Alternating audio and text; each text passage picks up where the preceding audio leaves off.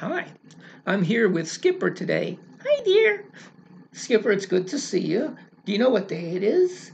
Sunday. Well, yeah, but it's a special Sunday. Why? Well, today, on the 6th of December, that's today, people in the church are supposed to remember a very special person. His name is St. Nicholas. Santa Claus. No, not really Santa Claus. It's St. Nicholas. Yeah, Santa Claus. No, Nicholas. St. Nicholas was a man who lived a long, long time ago, in the 4th century, really. He was a bishop. He lived in the town called Myra.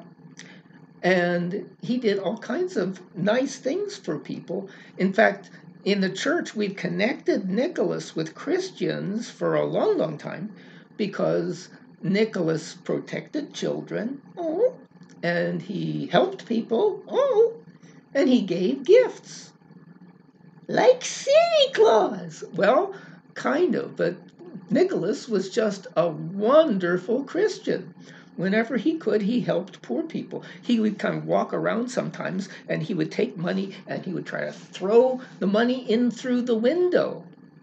He sneaked around? Yeah, he sneaked around. He didn't want to have people know that it was him. He just wanted to help. He just wanted to love. Like Jesus loves. Like Jesus loves. It's like once upon a time ago, very far away, in a town called Bethlehem, lying in some hay, Jesus came for you and me, bringing heaven's love as a gift for us to share from the Lord above. In a town of Myra once, also long ago, lived good Bishop Nicholas, hair as white as snow. Nicholas loved Jesus, who loves and helps us all. I must do the same, said he, helping great and small.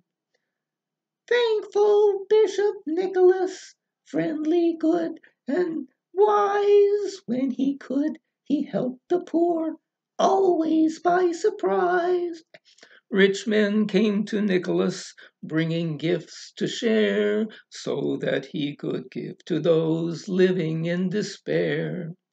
We can be like Nicholas, friendly, good, and kind, when helping all who need God's love, all the ones we find. Nicholas and Jesus, they taught us how to give. Share and never seek reward. That is how to live. Happy St. Nicholas Day. Happy Sunny Day. Happy Sunday. Amen.